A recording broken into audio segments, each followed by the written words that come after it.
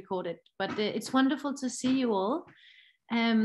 After we hear from Christina and Martin, the researchers, we are going to just have some questions and answers for them specifically, and following that, after they leave us, if you still have some things that you want to talk with us about, or you want to talk to each other about, we can do that as well. So that's the format for today.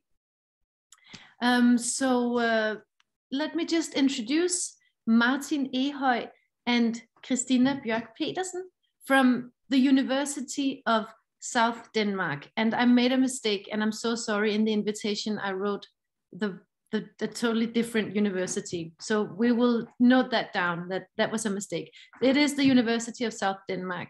And they are making a study right now that I find really, really fascinating, where they compare cykling uden alder, that's cycling without age, and another association's activities, and they are called Team Tvilling.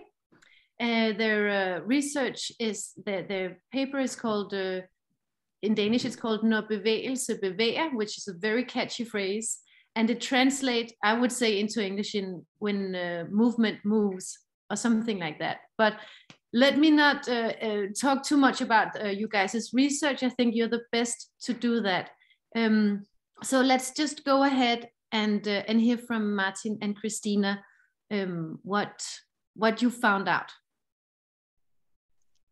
Thank you very much, Pernille. But first of all, you wrote Roskilde University, and it's not, actually I live just close to Roskilde, so I just in the backyard of Roskilde University, so it's not that wrong.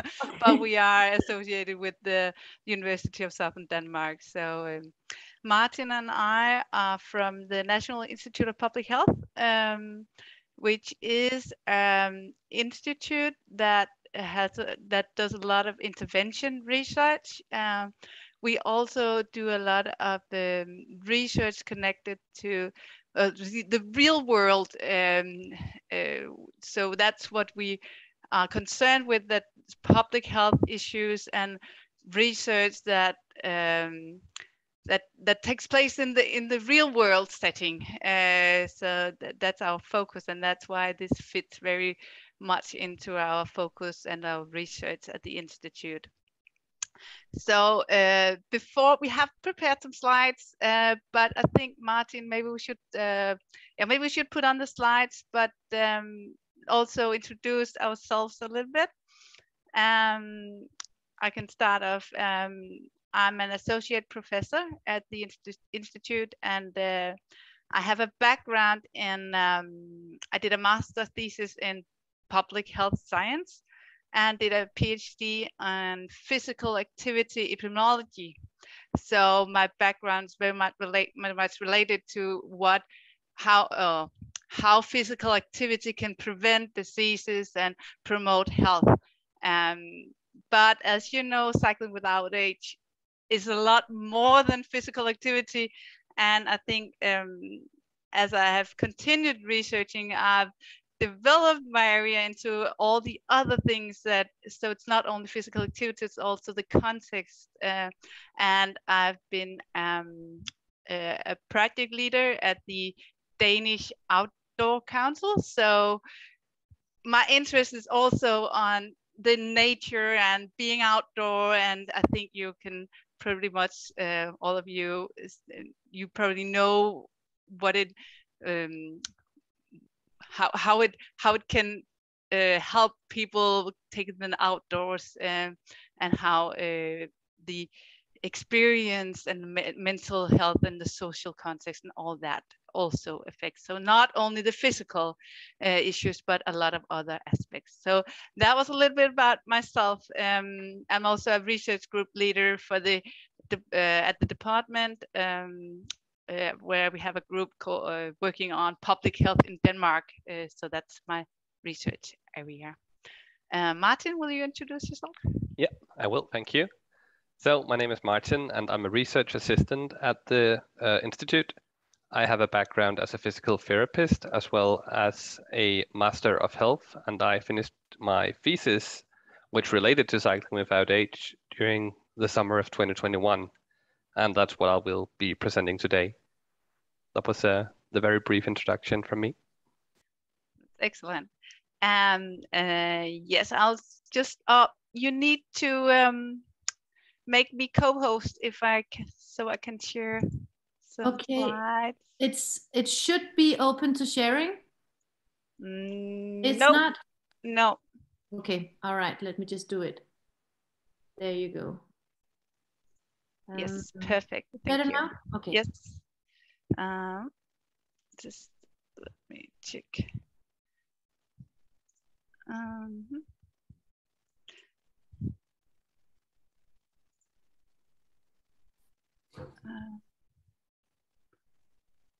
To see the right presentation here.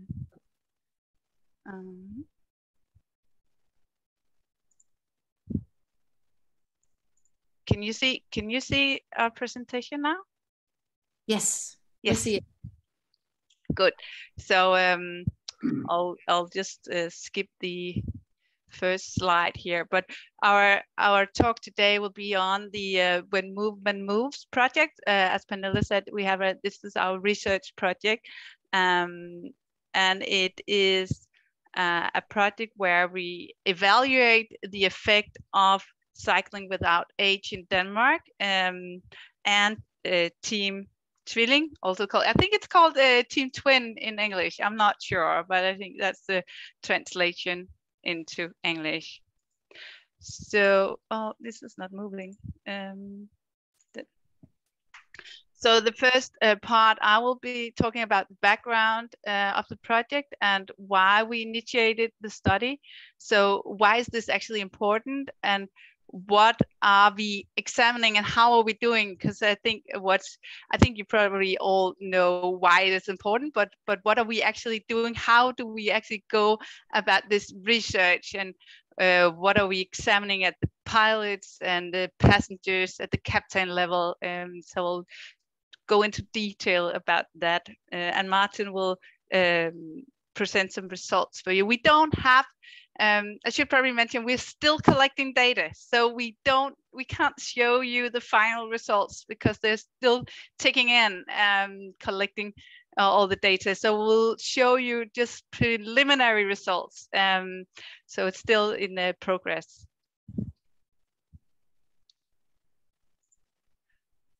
So the main aim of this project is to examining what does it mean physiologically, mentally, and socially for people who cannot move themselves to be moved by others.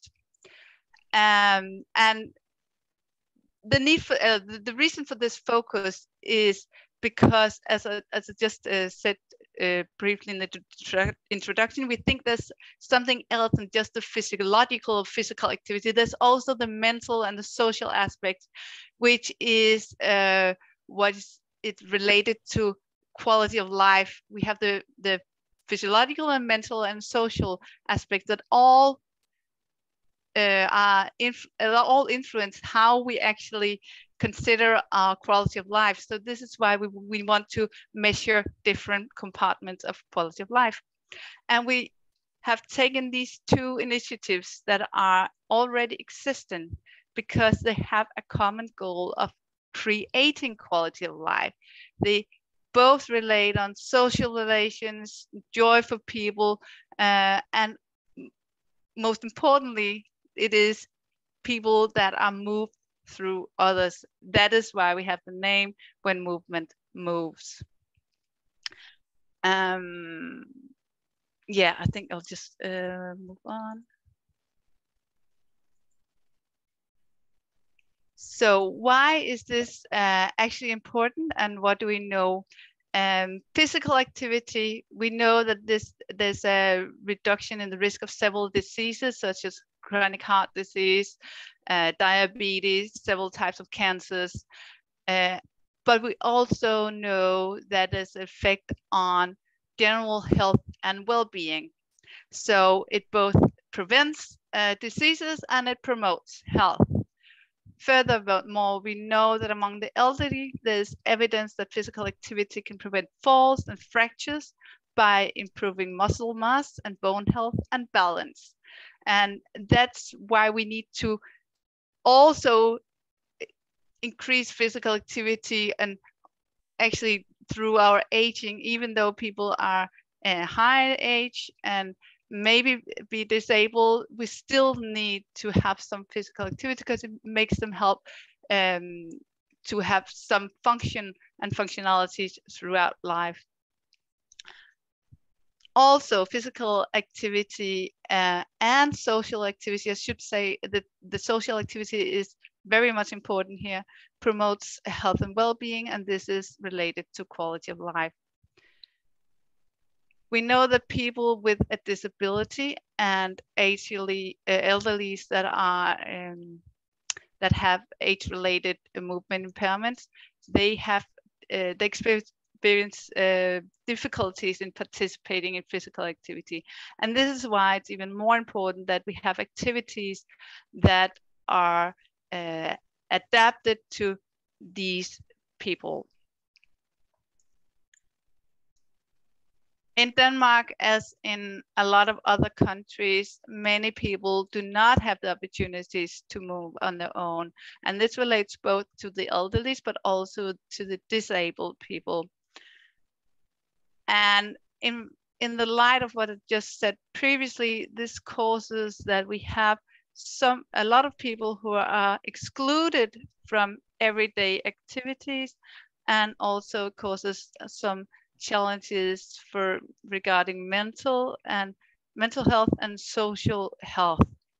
So we think that it is important to look at the consequences of this physical inactivity or social inactivity in relation to the elders, and how can we actually improve initiatives that can prevent that these people are excluded from the activities, and thereby improve quality of life among these people.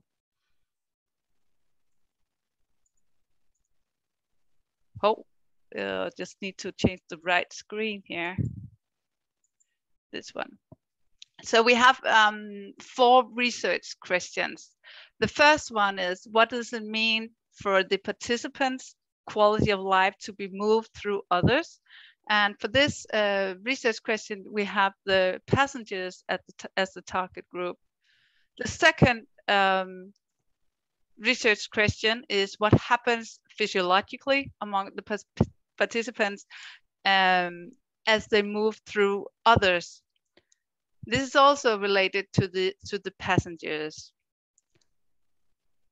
The third question is, what does it mean for the volunteers' quality of life and health to move others? And for this specific question, we have the pilots and the captains in focus. And for the fourth one is, what does it mean for the care staff that the elderly are involved in activities where they are moved through others? So all these 4 questions combined will feed into our main goal of showing the importance of movement through others. So we have several target groups, as you can see. So we have a lot of data collection, getting around both the passengers and the pilots, the captains, and the staff at the nursing homes. The project is supported from the Danish Health Foundation and the Bjørk Foundation, and was initiated in 2019. And as you can see, we are still collecting data and doing our field work. So Martin and others are still out interviewing and collecting and measuring. So you will get just some results for that, but we'll look forward to present the final results in 2023. We expect to have the results. So how do we do it, and where are we actually conducting this research? We are going out to the nursing homes As I started off saying, we are very fond of research in practice. So this is a research practice in practice where we depend on the nursing homes. So we go out to the municipalities, and you can see this map. This is where we have our data collection going on.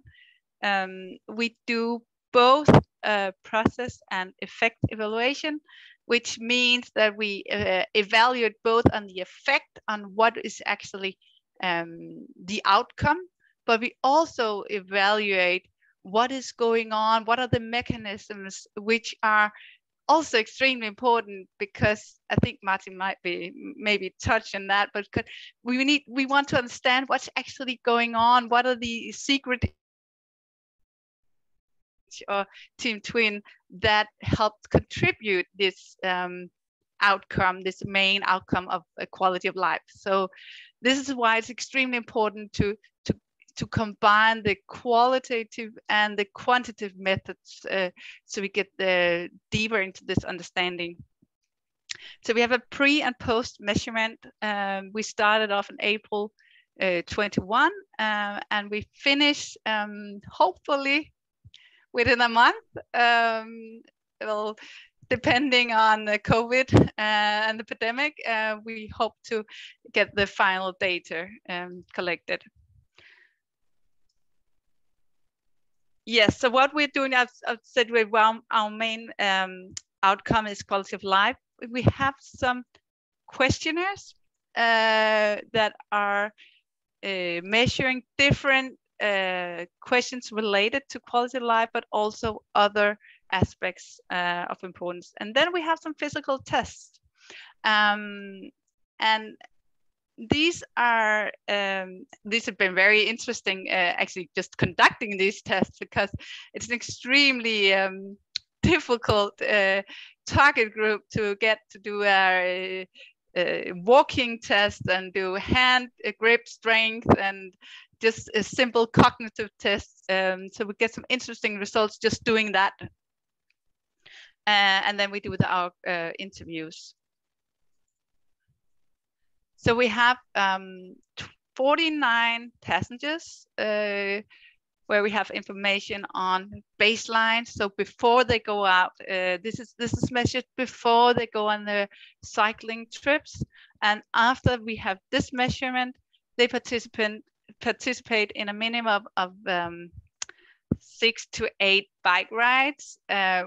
That is our aim. I'm not sure we actually control what's going on, but that is what they've been instructed to do for 3 months, and then we follow up after this. They participate in 2 tests at the care center. So this is also before and after the cycling period.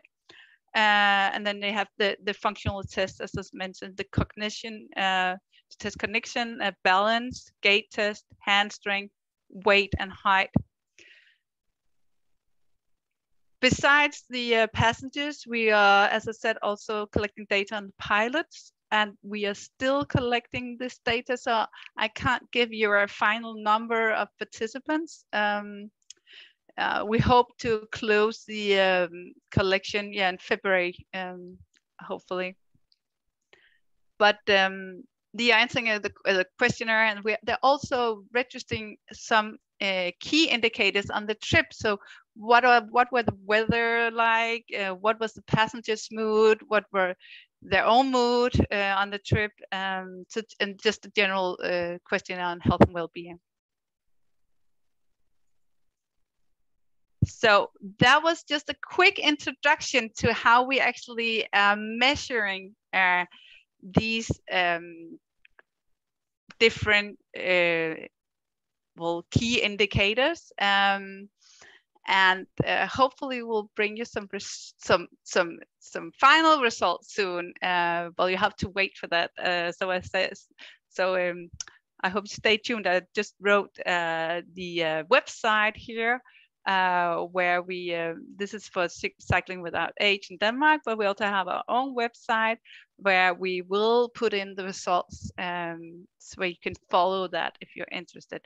But we have some publications already, Martin's master thesis. He will talk about that.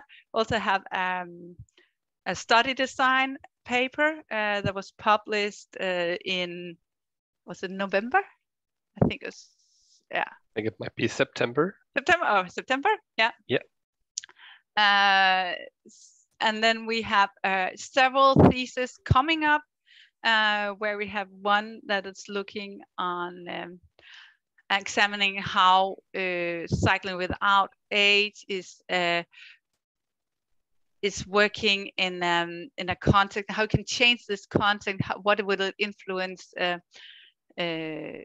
So looking more at the organizational structure, and also how can we upscale these events to other, what is actually promoting or inhibiting factors for upscaling cycling without age. And then we have a master thesis looking at loneliness. So that's coming up, which is an outspring of what our interviews, where we've seen that this is a very important issue for many passengers.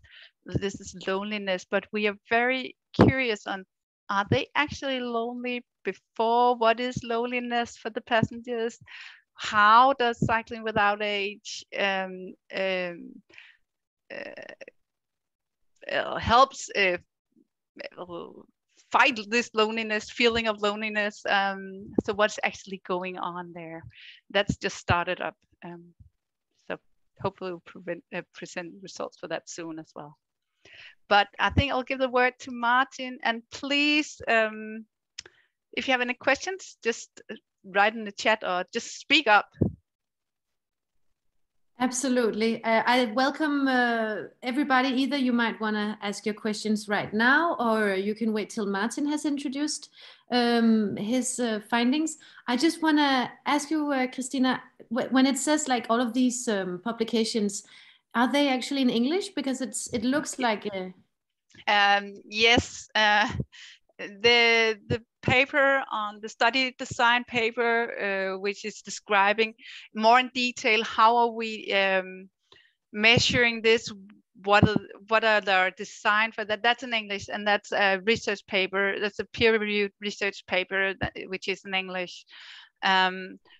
Martin's thesis is also in English, so you can have that if you are interested.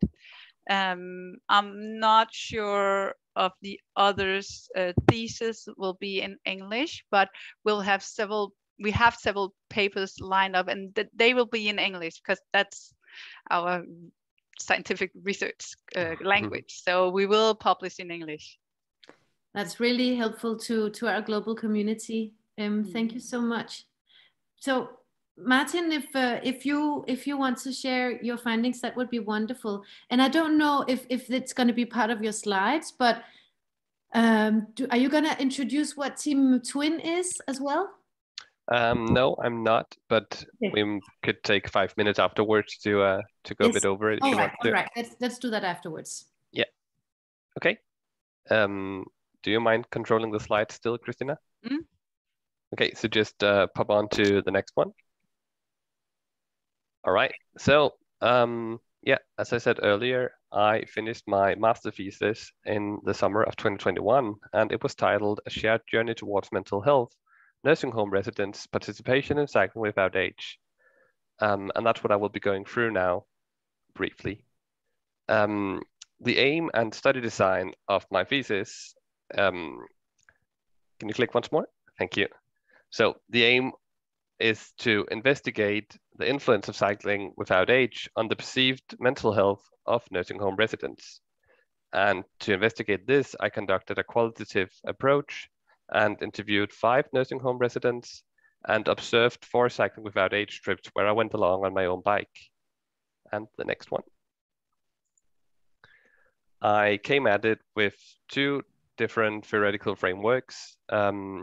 The first was the basic psychological needs theory, which is a theory by Ryan and Daisy, and consists of, if you click once more, autonomy, competence, and relatedness as 3 factors an individual must fulfill to be able to be mentally healthy. And then Adam's conceptual critique of time and health, where she outlines two different types of time.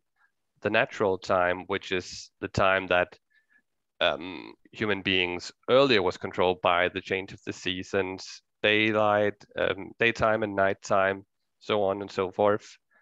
And then mechanical time, which is the clock time that we have invented ourselves and which is now actually controlling a lot of our lives. We get up at 4 a.m. to watch some speak online, despite that probably not being the best for our health, but we can do that now that we can measure time down to the smallest second, and it makes us take make some decisions that might not be the best for our health. It might stress us out eventually, and Adam says that the more stressed out you become, the more out of balance you become in your mental health as well. And if you want to regain that mental health or get out of this, she coins it hurry sickness actually, you need to participate in time-slowing activities, something that takes the pace all the way down and which have elements of the past, the present, and the future to help you realign in where you are located in time. If you think about people with dementia, they often lose their sense of time, and therefore she suggests that, well, not as a cure to dementia, but to help combat some of the ill effects of dementia, you can participate in, for instance, time-slowing activities or meditation or something like that, where the pace is low and you focus on various aspects. Okay, that was the theoretical part. Let's get into the more interesting now. If you can get the next one. Yep, my findings here. So the primary finding I've had is that pilots are key elements for the experiences of the residents.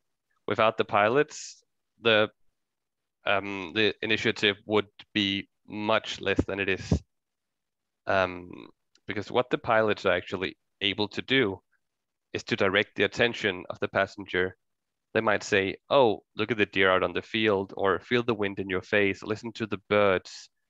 The pilot might actually take on a rather, how do you say that? Like a mindfulness instructor role, sort of guiding the attention of the passenger to various aspects. Furthermore, the pilots are able to introduce various time-related elements to the passengers. First of all, one of the key principles of cycling without age, as I understand it anyway, is that the pace must be low. That's a key element of it. And this low element leaves room for autonomy. If you're not going 30 kilometers an hour on the bike, the passengers actually have a chance to say, oh, can't we go over here, or can't we check this out? Because it's not just flying past them. They have the time to take in what they're seeing and make decisions and try to get in charge of things. And in the various cases I've seen, they were allowed to. They were given autonomy to decide, where does this trip go? Furthermore, no, not yet, Christina, sorry. Furthermore, the pilots are incredibly important for the destinations chosen, and choosing a meaningful destination for the passenger was, well, it was mind-boggling to see what it could do actually. During one of the observations I did, we were driving around town and suddenly we came up on a street that was lined by yellow houses. We were 2 trishaws out, 1 passenger in each, and me and my own bike, and then 2 pilots. And the 2 passengers started chit-chatting. Oh, do you remember that yellow house over there? That's where the school was. And the yellow house on the other side, that was a pharmacy. And then, what was the 3rd one? And so on and so forth. They went back and forth, recalling what was where. And suddenly one of them said, hey, that house, wasn't that Dr. Drock's house? And the other laughed, suddenly recalling a story that she'd actually forgotten. And I was curious. I had to ask Dr. Bjørk, what's this? And together, the 2 of them actually recalled the story about Dr. Bjørk and told me, well, no matter what you went to see the doctor for, one thing was certain: you'd always come away with drugs. Headache, stomach ache, stumped your little toe, drugs. That was the solution to everything back then. And the two old ladies there had a good laugh about it. They recalled their past all of a sudden. In the image you see here on the screen, we actually created a moment in the present. We were driving around a small town and came up on a church, and the pilot asked, "Hey, so do you want to go see the church?" And the passenger said, "Yeah, sure, let's do that." And I thought, okay, that's going to be nice. Let me park my bike. And I did. But the pilots didn't park their bikes. The passengers didn't get out. A worker at the church came and opened the door, and then both trishaws went inside, and the bikes went all the way up to the altar before they stopped. And there we had a chat about religion and various events they'd been to in the church, because they knew this church from their past. And when we got back to the nursing home and I interviewed these two ladies, they were blown away by the fact that they'd been inside a church on a trishaw bike. And they were told that they could always come back on a Sunday if they wanted to participate in a communion or something like that. And this was a story that we're going to be telling for a long while, it seemed. And lastly, we had some experiences in the future. We drove to a construction site and just parked the bike there. Everyone stayed on their bike, but we just looked at the construction going on. And I asked, well, why are we doing this? These two ladies don't seem particularly interested in construction work. No, said the pilot, they're not, but they know what this building under construction has been before. It used to be a hospital. Some of them, one of them birthed their child in there, and another's husband died in there, but now it's being repurposed. It's being turned into apartment buildings, and it's going to bring new life to the city. So the visit to the construction site actually showed these two women that, okay, life goes on. There's something in the future. Things are evolving. Despite my life maybe slowing down or coming to a stop now that I've come into a nursing home, things are still happening outside, and they felt joy being part of that and seeing that things were still going. And now the last one. Yeah, and the final thing that the pilots provide and help direct the passengers' attention to is the sensory stimuli they actually achieve while they're out on the rides. The pilots mentioned, can you feel the wind in your faces?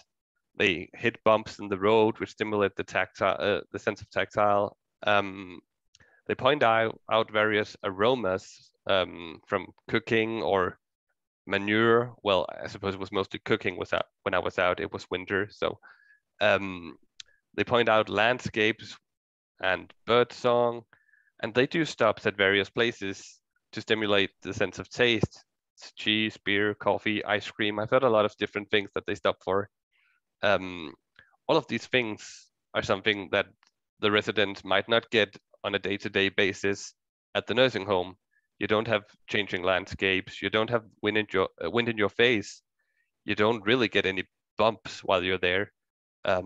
So it gives some variation from the otherwise day-to-day, how do I say that? Non-sensory days they have at the nursing homes, I suppose. Yeah, next one. Okay, so what does all this mean? Well, I've looked at several studies and tried to compare my findings to them to see if I could find some sort of resemblance between the things. And what I found was that this focus on the past and all these happy memories that it recalled for the passengers resemble reminiscence therapy a lot, which is a therapy, a type of therapy you can use to improve mental health very effectively in demented residents. And putting it simply, you think back on happy memories, maybe you use pictures or you use music to help the residents recall these happy events in their life, and it improves them in the here and now. But what these studies also find is that continuous participation is necessary if you want to maintain the positive effects of reminiscence therapy. And that's where cycling without age becomes very, very relevant, because it's not just an 8-week intervention. No, it's something ongoing that as long as there are pilots out there who want to actually drive the bikes, well, it's a possibility for the residents to go out and have this reminiscence. Next one. Yeah. As I talked about in the beginning, my theoretical framework consisted of Adam, who talked about hurry sickness and being unaligned in time. And these visits to the past, present, and future could help the residents be realigned or recalibrated in time, and therefore help to improve mental health. Next one. And lastly, the basic psychological needs theory, the basic psychological needs for mental health were all supported during the rides. Every time a ride was going to occur, pilots asked the passengers, do you want to come? Even if nursing home staff had said, yeah, Linda is going today, the pilot still asked. And if Linda said, no, I don't want to go today, she was allowed not to go. Of course, one would hope that the pilot would say, and they did in this case anyway. But it was that choice was respected no matter what it was. Secondly, competences were supported by the pilots. The destinations visited allowed the residents, the passengers, to take part in conversation and gave them narratives to share when they got back home. For instance, the story about cycling into the church. And lastly, it created a sense of relatedness between the passengers and the pilots, that they had these experiences together. Okay. And finally, the implications. Well, if you can do one more click. For cycling without age, it's importantly relevant to focus on pilots and realize that they are key elements for the residents' experience. That's what I found anyway. And therefore, pilots should be encouraged to talk to residents about their former homes, the place of residence, their interest, both current as well as former. And based on these small conversations during rides, choose destinations that interest the passenger, that have some sort of relation to them, as that will boost the gain from the rides. And for policymakers, I suggest that, first of all, well, cycling without age seems to be able to positively impact the mental health of nursing home residents. But in order to do that, an activity must create communities. It must focus on memories and reminiscing, and it must allow the resident to leave the home. And finally, as I showed before, with the reminiscing, it must take place continuously. Yeah. And that's just references if you want to look into where I've got all the things from. I'm seeing a lot of things in the chat, but I'm not sure if they're related to this. But otherwise, feel free to ask questions now to both Christina and I. I can't see the chat while I'm sharing screen, so I might just stop. Okay, I'm gonna look through it. I'll probably just stop sharing if you don't mind, then I can see all the faces and also the chat. Good idea. Yes. Thank you so very much. You know, I was introduced to your work about a year ago, and I think it's absolutely amazing. And I believe that for all of us on this call, we've of course experienced the magic that happens on these rides, and we have been asked about the effects of it. And what I really think is amazing is that you found, you know, some really like you've pointed to exactly what it is that happens on these rides. And like we've always said, it isn't actually about the tri-show itself. You know, you're not talking about the type of bike or how you get it in and out of and the mechanical side of it. It is exactly what you said, the pilot plays a role and reminiscing plays a role. And I totally agree. Martin, did both you and also to you, Christina, did you get a chance to actually be a pilot on these rides or even be a passenger? Have you tried that yet? I've not had the chance to be a pilot myself, but I have been a passenger, and that was quite something. Yes. Well, I say that I haven't been a pilot. That's not entirely true. I have a trishaw bike for the kids, and we often go on trips, the whole family. My wife is in it with the kids, and then I pilot it around. And while I was doing my thesis, I noticed a lot of similarities between what the kids were interested in and what I heard the nursing home residents were interested in. It was interesting to see animals. It was nice to get outside. The mood improved, and yeah, we started doing it a lot during our first lockdown in 2020, and spent a lot of time inside as a family to begin with. But after we started going out, we felt things improve.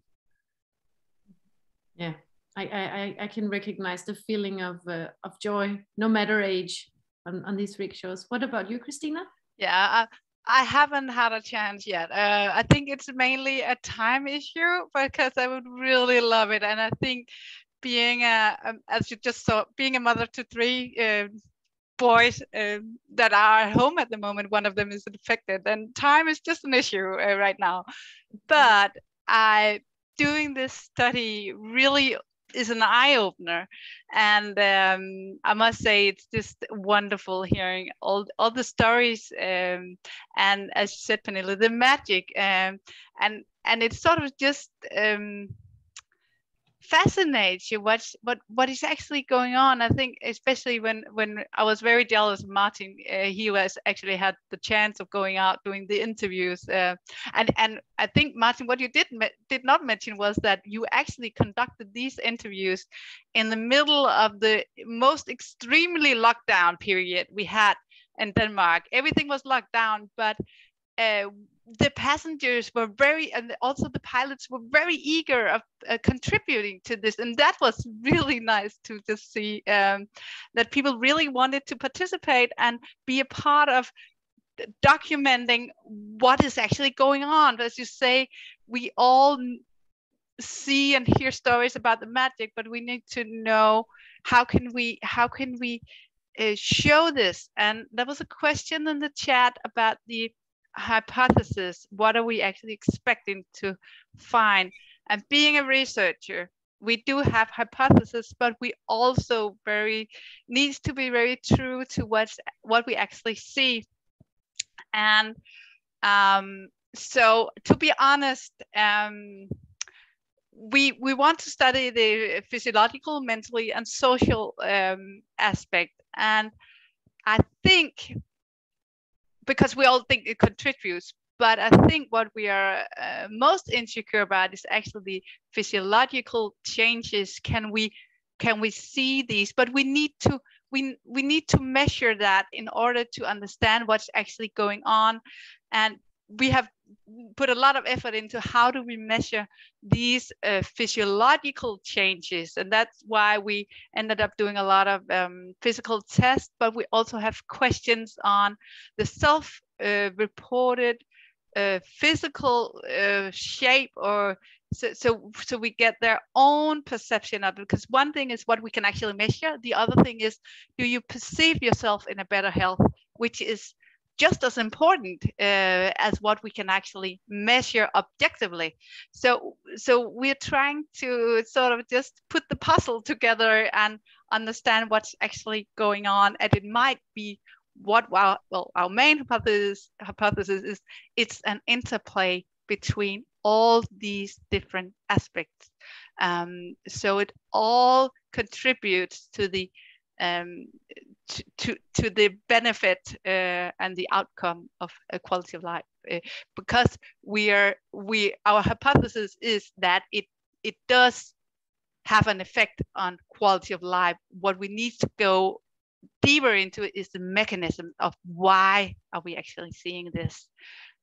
So that's also why we're doing this triangulation with different target groups and different kind of measurement methods and stuff like that. Yeah, I think that would be absolutely amazing to if that is part of your conclusions, to see the physiological side of it, because one of the stories that has always really inspired me and blown my mind away is when especially during those long rides that you've probably heard of, where they go multiple trishaws together, how people actually, because they were away for several days and it was a very intense experience, they actually sometimes forgot their walking frames when walking, those helping mechanisms, when they got out of the trishaw to go into a cafe or to just move around during that ride, and that's almost like a miracle. And we know that it's probably not a miracle. There is a physiological or mental explanation.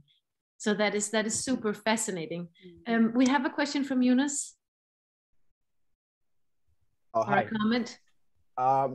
So literally just to build on the question. So the reason why I asked because I'm currently writing a business case to my directors in order for them to fund the trishaw, and I feel that those 4 research questions would be really would actually add value to the report that I'm obviously writing. So that's why I was actually wondering if you've got, like if you have basically if you have answers to the research questions, which I can actually include into the report. I don't know if that makes sense. We only have the results that we have shown to you now, so you have to hold on a little more to get. We hope to get the result. But research, as you probably all know, does take time, and we're still collecting our data, so we cannot show you the results yet. But it will be very interesting to see, and we will publish as soon as we get them. Okay. In due time. Actually, maybe I could just throw in a question.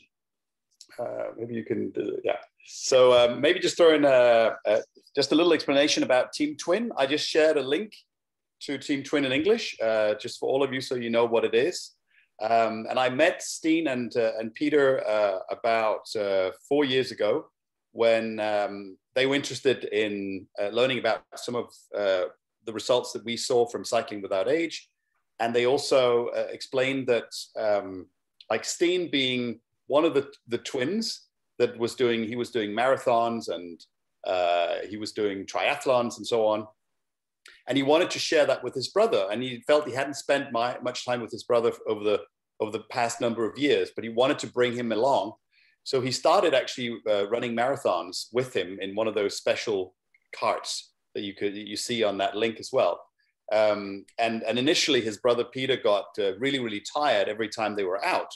But as he got more used to it, he actually got in better shape.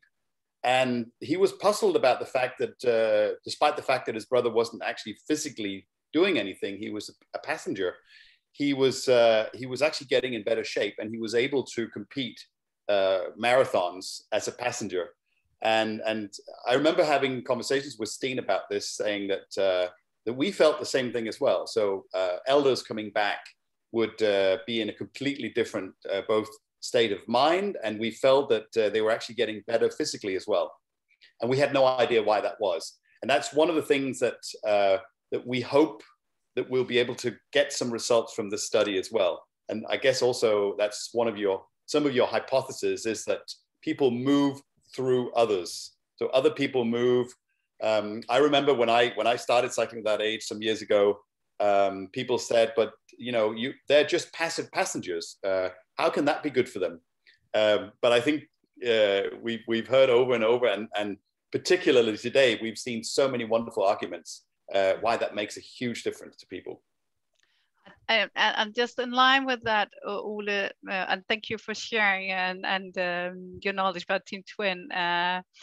I'll be happy to elaborate on Team Twin as well. But just a quick note on that, what we heard for some passengers is that as they're sitting in in the cycle, I think Martin, you might confirm that, but they actually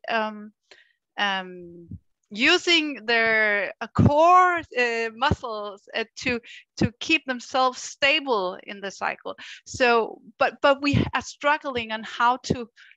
We haven't found a way of how we should measure that. So we have come about it using other physiological measurements. So that's why if we end up not showing it, doesn't mean that there isn't any results. So just underline the fact that will just be a fact that we can't measure what's actually going on if we don't show anything, because and that's why it's so important that we support our objective measures with the interviews and also the observation, because what we actually, Martin, what you observed was that they're holding their head and they're sitting up, and they have a different posture when they're sitting in the cycle compared to when they're sitting at the nursing home. So something is happening. It's just a question: how do we actually measure these, and how can we illustrate what's going on? So and a quick note on Team Twin. We do a slightly different study on that subgroup. We have added some clinical tests on the Team Twin. So hopefully we'll see the results where we have some, what do you call that? We have some glucose measurement. So we have some on blood. We take blood samples before and after. We also, where we can see all sorts of different things also for brain growth and different blood things. This lies at another department than ours. It's it's a team up. But then we also look at the body mass and the muscle mass. To see that we do a DEXA scanning for those participants as well. Yeah, as well as looking. I have another question for you as well, Christina. The other day we touched a little bit upon some of the hormonal effects, and of course we know that it is very difficult to measure. But can you just elaborate a little bit on that? I was expecting your question, Ole. Thank you for that. Yes. Well, it's not a question that we actually included in this study, but it would be very relevant. We did another study where we looked into, that was a literature review, where we looked into the mechanisms of how physical activity is expected to influence mental health. And what we did find was that there's a lot of hormonal hormones that are responsible for the positive effect on mental health, as well as there's also some psychological issues. So what we're actually seeing is that it is a neurobiological mechanism going on, where you can actually see changes in the brain structure, both structure and functionality of the brain. Some very, very interesting stuff, but there's not a lot of research. Our main conclusion was that we still need a lot of research and studies on this. So in order to understand this better, I think the media put a headline that was, now we understand everything, which is not true. It's a catchy title. Yes. And then so the media always want the catchy title. So it's not as clear as it was set out in the media. But it sounds like Cycling Without Age has definitely helped you guys to have work ahead of you for many years to come. Definitely. Definitely, yeah. I see Clara is asking a question in the chat about studies on young people with intellectual disabilities. And the Team Twin study is on a way younger population than the Cycling Without Age study. It's people with cerebral palsy primarily, what the study concerns itself with. I think we have 20 participants, is that correct? Yeah. Who's gone through all of the various tests Christina mentioned before, and which we will be sharing results on in 2023 as well. Yeah, they're actually quite young. We actually had to make a low cut point saying that it had to be 18 years or older in order to participate. But a lot of participants in Team Twin are children and young people. So we have results from that group as well.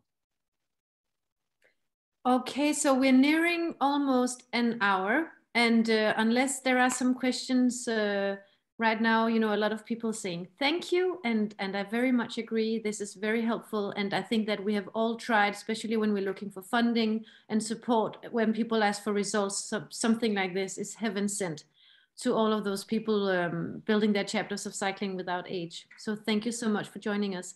And we will definitely keep, you know, checking in with you, and as soon as there are any results, we're going to share them with our whole community.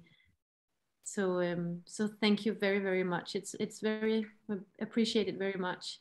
There is maybe a last question in the chat. Yes, the presentation as well. Would you can you send it to us? We have a platform where we will share all of the preliminary findings and your slides. Of course. That's wonderful. So yep. Thank you all very much, especially to Christina and Martin for joining us, and we will invite you back again. And thanks to all of you guys from Cycling Without Age, especially a big thank you to Alan, that you got up, you know, in the middle of the night. And I promise you next time we will schedule this shared meeting at a time that is maybe a little bit more suitable to your natural clock. It's not a problem, I assure you. I've been cycling at 4:30 in the morning before, so not a problem. Wow, absolutely. We have the best people. We have the best amazing affiliates in Cycling Without Age.